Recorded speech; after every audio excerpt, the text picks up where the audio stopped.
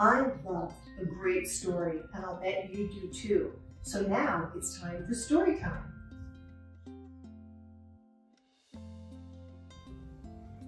I'd like to read to you today one of my books called Welcome Little One.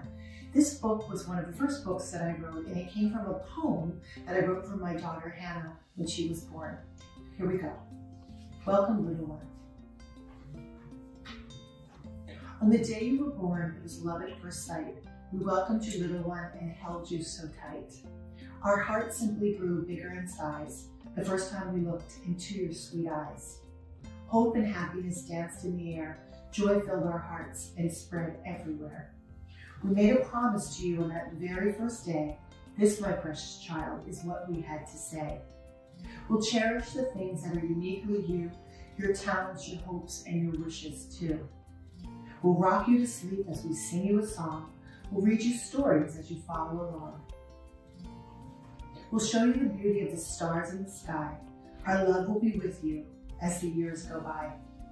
We'll teach you to see life from different points of view and be there to help make your dreams come true. The world became a more wonderful place the moment we saw your beautiful face. The end.